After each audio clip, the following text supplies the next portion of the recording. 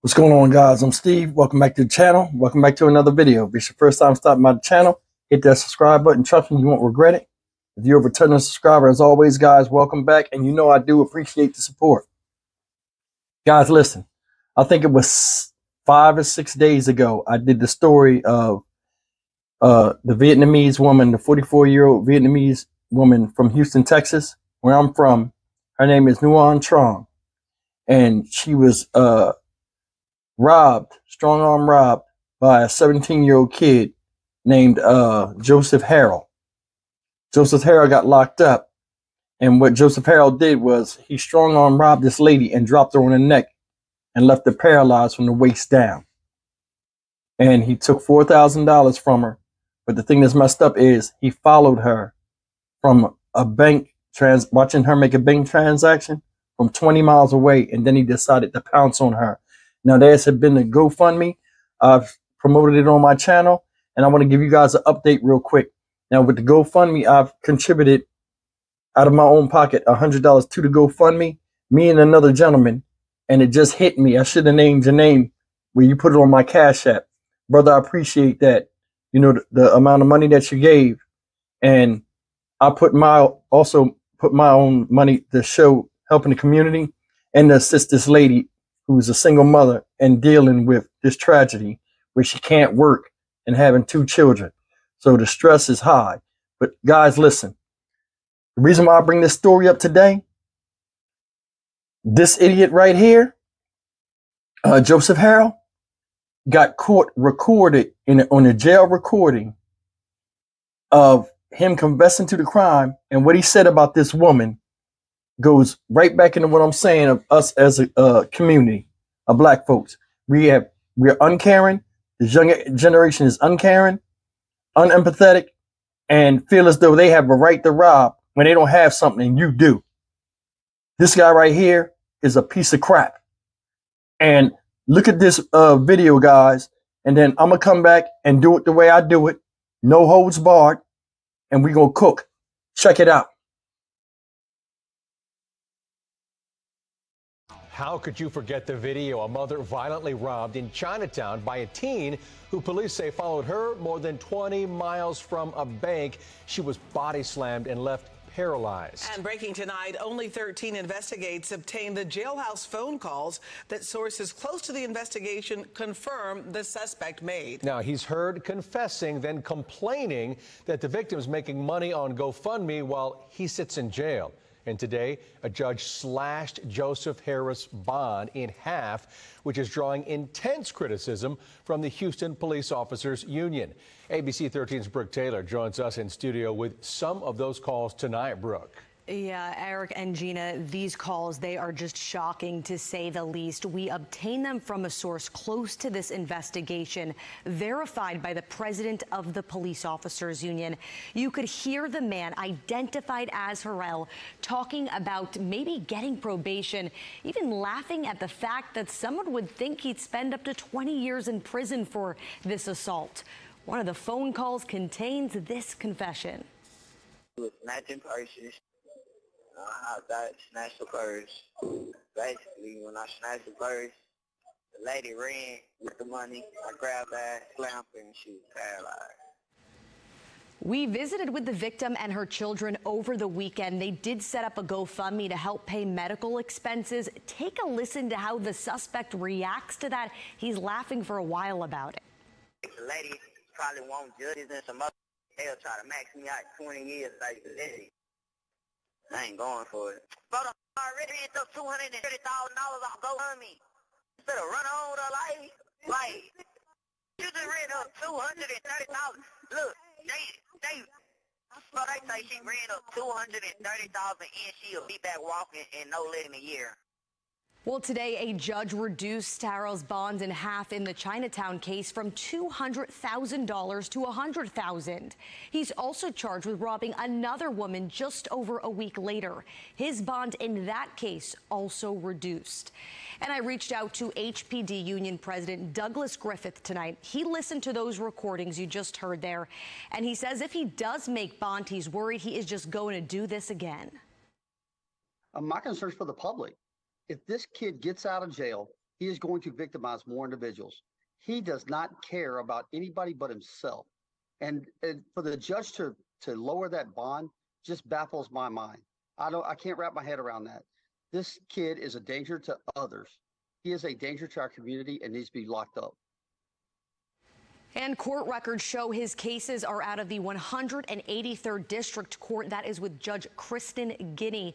We have reached out to the DA's office to find more about this decision to lower his bond, and we will be reaching out to that judge too. Ladies and gentlemen, that is ignorance at its finest.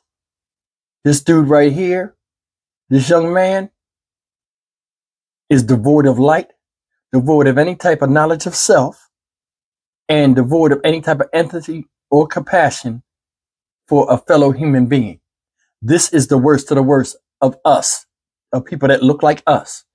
This is the reason why, ladies and gentlemen, in case you're dumb, deaf, and blind, and not knowledgeable of anything that's going on in the social order of things, this is why us as black folk get a bad stain, and why we get our ass beat by cops coming up to us and stuff like that. Anytime we do anything like that, the ripple effect goes on for miles, and it affects everybody. He makes all of us look bad. And no activist out there will ever attack this type of situation. This is a hard thing to deal with. No activist will attack this. Now, if he got his ass shot by a store owner after he did that to that woman, and her husband came up and shot him like 25 times, it'd be a bunch of people. You ain't have to kill him. He black. It was racism. No, listen, on this channel, we talk. You know how we talk. We're going to call it out. You're going to call it right down the middle. This is bullshit. Did you hear the phone conversation? Took my breath out my body. He mad. Let me. Listen. You heard what he first said?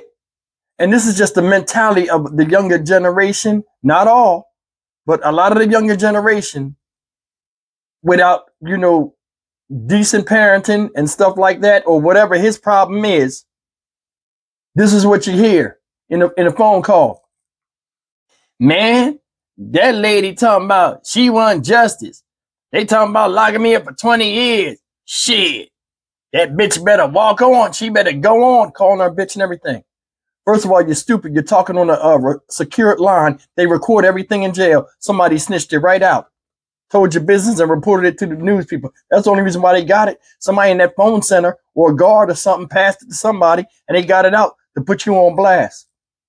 You so stupid. You want to do crime. That's the thing. Everybody want to do crime because it's cool, or they think, it make them a bad boy in the street, but don't even know prison and jail protocol. You're talking on a recorded line and they tell you over the phone. You wouldn't confess to the crime. She want justice. I ain't going for it. What you going to do? What you going to do? You couldn't get out with the bond they gave you. And then they slashed the bond. We're going to get to that in a second. You couldn't get out. Couldn't get out. Yeah, they want justice. So because she wants justice, and this woman is possibly, she's not out of the woods yet, guys. They said it's a 50% chance. That's if she goes through decent physical therapy. If she can make every appointment. This woman has to learn how to walk again, guys. A basic human right and survival necessity is walking. She has to learn this all over again from something that didn't have to be. Think about that. He mad because she wants justice. What I tell you before, one of the sayings I say, when somebody do something to you, they have no right in judging how you retaliate against them after you victimize the victim. Perfect example. No accountability. She wants justice. So everything you did to her, none of that is supposed to be justified, asshole. Think about that. Think about it. You slammed a woman on her head. Not thinking about if she had children or not. Not thinking about if that money was important or was going to something that was important to this woman, vital for her security, safety, and well-being. No, you just saw the money, decided to stalk her, and made your move. You 17 years old. What you want? What you need $4,000 for? So you can get on Instagram and flash it. So you can what? Buy weed, sneakers, gear. Front like you getting it. Dumb shit. Anybody can make money, but people rarely know what to do with it. And that's why everybody runs the rat race. That's neither here nor there. Did you hear the second part of the conversation? And this part tore me up. She getting $230,000 off the GoFundMe. I'm in jail. Man, she better roll up, walk on with her life. Ain't that some shit? The reason why she got the $230,000 on GoFundMe is because of the dumb shit you did. So you just sitting around doing nigga shit made her hood rich with 230-something thousand. I contributed myself and will possibly contribute more. We're stupid people. Sometimes we are silly fucking people. And this is why the world don't respect us. Because nobody calls this out. People just see it and say, oh, that's a shame. But nobody calls it out. So-called community leaders, they halved his bail on this case and another case. Because a lot of y'all don't know, what was it? 12 days after he did this to this lady before he got caught, he ran up on another lady. I think she was Asian too. Put a gun in her face and robbed her. Did you see how nonchalantly he said, oh, we were snatching purses? That's crackhead shit. Crackhead shit. Then when he robbed her, he didn't know what the hell he was doing. He walked up on her and started hugging her and you're an idiot. You don't even know how strong on robbery. It's like everybody want to do stuff, and then when they get caught, all of a sudden people are supposed to feel sorry for them. What the fuck is wrong with us as a people? What's wrong with us? And guys, I swear to God, I wish I could fix this with us. Because this is not who we are. This is not who we are. We are beautiful people. We are friendly people. We're a driven people. But this kind of stuff right there, that's some stupid tactics. That's some stupid tactics. He doing that because he want to do that. It takes a lot to physically go up and strong arm somebody. He saw that woman as weak. He looked at her femininity and attacked it. Oh, I can beat her. If that was a man, he would have never did that. I know he would have never did it. If it was a black woman, I know he would have never did that. Because black women are strong. Y'all know that. They strong. She would have handled him. There ain't no black woman gonna let you grab him like that anyway. So he know just what he was doing. You stalked that woman for 20 miles. Looking for the right time. Then you robbed her in Chinatown. Over there off Bel Air. Because you know ain't no black people over there or nobody to stop you. And you went over there and did that. And man, I wish every Asian would have came out and kung fu kicked the shit out of his ass. You know what I mean? Some fist of the white lotus shit just knocked him the fuck out. And they would have been deserving. But it would have been somebody saying it's racist. Oh, it's racist. They jumped on him. Somebody only got the last part of it and put it on TikTok and put it on something where he was getting stomped the hell out. And it'd have been, oh, racist Asians attacking the black man. No cover story. We fall for it all the damn time. Guys, listen. This is bull. They cut his bail in half on this case and the robbery case that happened 12 days later. If that don't tell you some bullshit in the justice system, it's like they be wanting animals like this to come back out. You know, because think about it. You lock him up, give him a bail. See, he ain't got nobody to get him out. Lower the bail a little bit. Boom. Get the bail money. That's one part you cash in. Release him back out in the street. You heard what the lawyer or the judge said at the end? This guy right here gonna come back out. He ain't learned nothing. There are people out there that are predator, and there are people that look at people as prey. This right here is a predator. It's always people, oh, he can be rehabilitated. You can't. At that young age, he made a conscious decision to do that. And you ever said, see how nonchalant he said on the phone call? We was out here snatching purses. I saw the lady dropped on the head. She got paralyzed. Like it was nothing. They said, oh, will she be able to walk in like a year? Like she don't need that money. Man, I swear to God, I wish that was my mother or somebody in my family. I wish it was. Because I know he can't get out on that bond. I'd have snuck and paid the bond and been waiting right downtown. As soon as he came out of Harris County Jail. with a van. He wouldn't have known nothing. Because, you know, you get out and then you got to stand around and wait for somebody to call you. I'd have been like, I'd have had a chicken there or something. Joseph?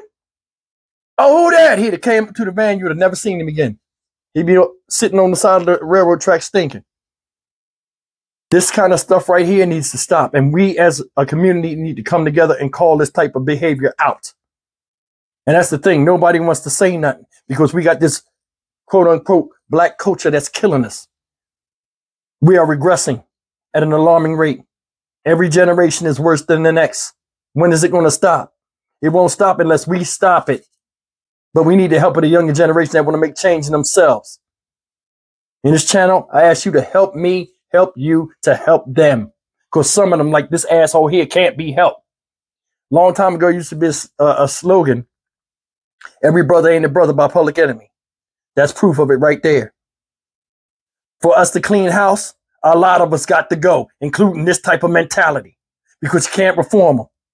They always want to take over. There's always skeeviness amongst us. This is why the rest of the world laughs at us when we sit up here and say somebody did us wrong and injustice. We have no credibility because we allow this to walk among us. I'm Stock Market Steve. Listen, the live stream will be tonight. And on a lighter note, Memphis meet and greet is tomorrow, March 25th. You know what I'm saying? I'll put the directions of where the place is going to be at the bottom. You guys know I love you. I wish I could change this. Listen, help me make a difference in this world, man. Leave me a comment. Thumbs up the video. And I'll see you guys in the next video. You guys take care. Thanks for watching.